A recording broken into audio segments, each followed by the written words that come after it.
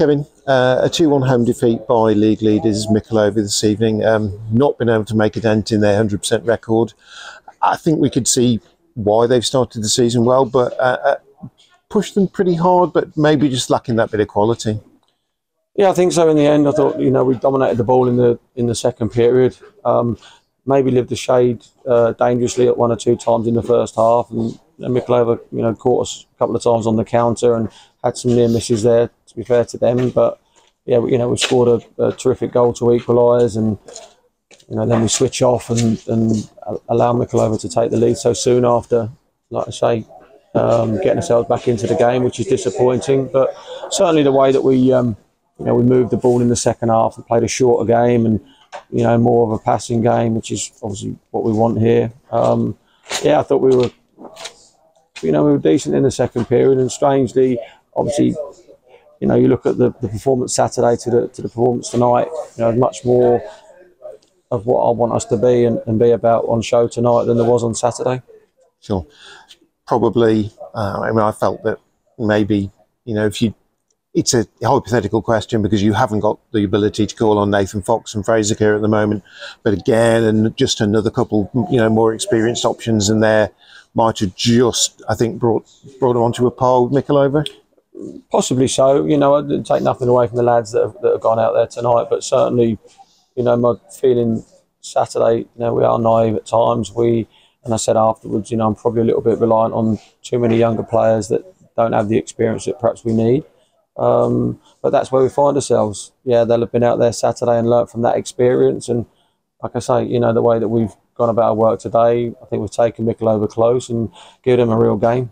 As you quite rightly point out, I think they're 8 from 8 now, and credit to them. They keep finding they find a way to win. They've got good players in their group, and they're obviously very progressive. And credit to them, to come here and beat us like they have.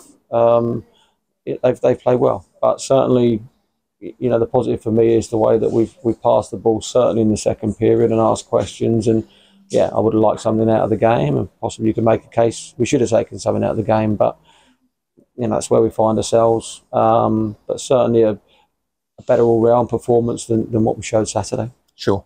Does it feel, I guess, more like a step forward? I know not in terms of the result. I know that you're happy losing games of football. We wouldn't want you to be, but in terms of what you saw, did it feel like you've learned more about the team this evening? Yeah, there's probably a little bit more experience out there today, and as you rightly point out earlier, that could be complemented with, like I say, with Fraser, with Nathan being fit, not having Ty available. I know he's younger, but to have that sort of armoury on your bench or in your group would, obviously gives you more options to choose from. But I thought the momentum we built up in the second period was strong. And again, pointing out to the lads, there weren't needless free kicks given away very often in that second period. There weren't needless offsides given away in that second period, and consequently, you bring more momentum to your game. Our game was shorter, passed the ball in better moments, probably braver on the ball than we have been for a little while.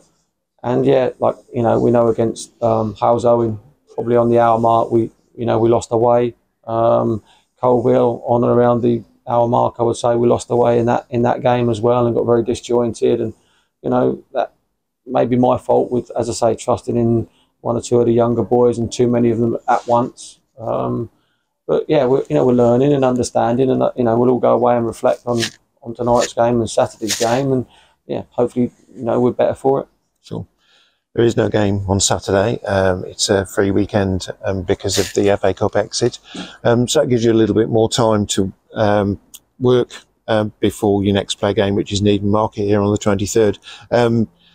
You've also spoke about that timing possibly of any players coming in, and because of maybe Kettering, their involvement in the FA Cup, meaning, not many games. So you're not anticipating any changes to the squad imminently? Again, we'll have to see, what players are available. There were 1 or 2 that we could have potentially taken. That hasn't been the case, and we felt like, affording some the opportunity tonight, I think it was the right move to make. They've gone in there and acquitted themselves really, really well.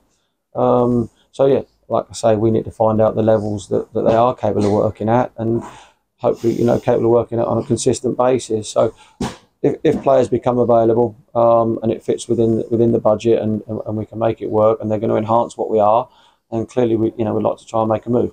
But we are obviously challenged now. We don't have a game for 10 days, 2 weeks nearly.